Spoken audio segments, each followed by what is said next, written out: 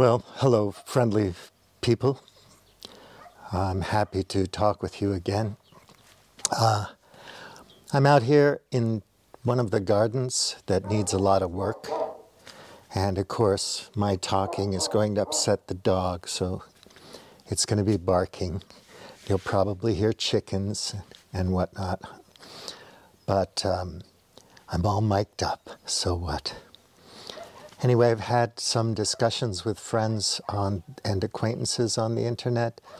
I'm still going down this black box thing, which is to say that most of us don't know the difference between kerosene and gasoline and jet fan engines and all of these things that we take for granted. We don't realize that people were still using mules and horses as animate movers back in the 1950s, and that places around the world still used horses and mules and oxen as animate movers as opposed to inanimate movers.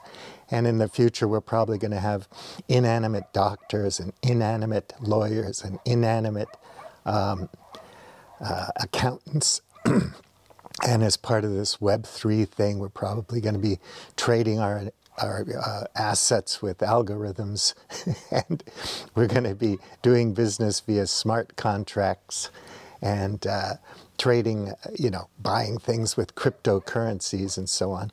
And although it does take a long time for these transitions to happen, if you look back historically, it seems like they happen overnight, but a lot of things are happening for a long time before there's a phase transition or some kind of new big technology like the internal combustion engine as opposed to just coal-powered, steam engines that come along and really shift things a lot. So we might think that, oh gosh, the smartphone, was that a miracle? Did somebody just come down and, God just said, let there be smartphones, and then suddenly everyone owned one? It's not quite that fast, but sometimes it seems like that. And sometimes when I'm thinking about Web3, I'm thinking, oh man, this is awfully fast, and there's only like 0.0002567 people in the whole wide world who understand it, but somehow they're able to do incredible things with it, and they might be poised to take over this, that, or the other thing. And I don't know anything about it, so where does that leave me and mine and all the young people in the world who may not be as curious as you are? And it just sets my mind off, on a tizzy. And so I'm concerned about it like everything else. Also, from a solution standpoint, is there any way we can nudge or change or even have a not bloody revolution to shift our socioeconomic systems, political systems, legal systems, and so on, progress them in a better way? And I don't mean globally like George Soros is running a big global government, or, pick your billionaire, the Koch brothers, or whatever other, hedge fund trader you want to talk about. And yeah, hedge fund traders, they're ideological too. So you can find your lefty hedge fund traders, or leftish, and your rightish hedge fund traders, but basically they know how to play the finance game and the trading game, and they make lots and lots of money. But it doesn't trickle down to the rest of us. So we might need to tweak things a bit, and maybe blockchain and DAOs and some of these new concepts are going to help us, or could help us. Like, I'd like to make Santa Catarina into a global media village where people can come and produce content here about good things, and also have farms and raise families and small businesses and so on. And because, we're going to have to figure out a way to bring people to the countryside in a sustainable way, and also to re-engineer cities so that they can be sustainable. What do I mean about sustainable? Well, go on Google and do your own research. But I think you understand, right? Something that just is not going to tax the ecosystem so badly that it kills us all. You know, extinction is the rule, not the exception, and I'd rather the human race, Homo sapiens, not go extinct, because I think we're an interesting species. I am one, and it'd be nice to see our children's children running around the universe in starships, but not Elon Musk bullshit starships, real ones, you know, that actually work and can get you from here to there, light years and light years away. So yeah, this Web3 thing is a big black box for me, and I'd like to explore it for practical reasons and personal reasons.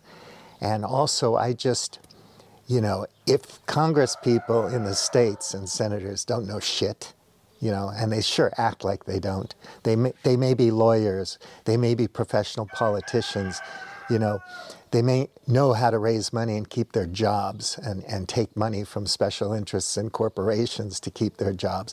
But a lot of them just seem so brain dead, and the quality of politicians seems to be going down and down and down these days. So do you want them in charge of whatever the next thing is, you know, making a quip about the old Netscape browser? Do you want dweebs like Mark Zuckerberg in charge, or con men like Elon Musk in charge, you know, pump and dump masters, masters of the game, the con game, not necessarily the great game where you have young husband running around Afghanistan trying to figure out what the Ruskies and the Chinese are doing up there. You know, those days were different. And today we're just sitting on a whole bunch of black boxes all the way down. We don't know how anything works, but we think we do because we read it on a blog somewhere, heard it on the news or something, or from a shock jock, or Jay Rogan, or some other clever fellow. Our favorite intellectual influencers who are so expressive and articulate and adamant about their understanding of things. I talked about becoming a reader. It's really important. But the other thing I want to do on this channel is to try to build community, find some like-minded people in the world and in the community here, and you know, discuss these things, come up with some fun projects, have a nice relationship where we learn something from each other, and enjoy life, you know. So we have this communication, we have these tools that allow us to communicate like this, long distance through Zoom and Skype and other VoIP applications and platforms through the internet and so on. We can put it to good use, and we can kind of nurture the thing. Anyway, there goes the light. So I'm going to stop here, but I just wanted to say that I have some new subscribers. Mick, very nice guy, Progressive Pipes, who has been kind enough to communicate with me, which I hope more people would do, because I'm an open book. I'm willing to talk about anything. And I may not be your cup of tea, might rub people the wrong way. I'm not that ideological. I'm not totally wedded to any particular thing. But if somebody wants to talk about neo-Marxism or something, I want to know what they mean by it. Or neoliberalism, for example. What do you mean by it? Or is the term just bogus? You know, and why do you think it is? But outside the political realm as well, whatever your area of expertise is, whatever you know well, gosh, I'd love to talk to you about it and learn from you. So if you have any channels you want to share, or any thoughts, ideas, or feelings, feel free to try to contact me. And I'm dead serious about trying to come up with a structure that could revitalize my little piece of Portugal here. It's none of my business. I'm not Portuguese, but I live here and I love the place, and I think it has potential. So that's it for now. Thank you for watching. Please click like and subscribe if you wish to. Feel free to comment. If you're too narrow-minded or mean, I'm not going to reply, but I usually do. And I hope to see you here again. Buliam T. Out.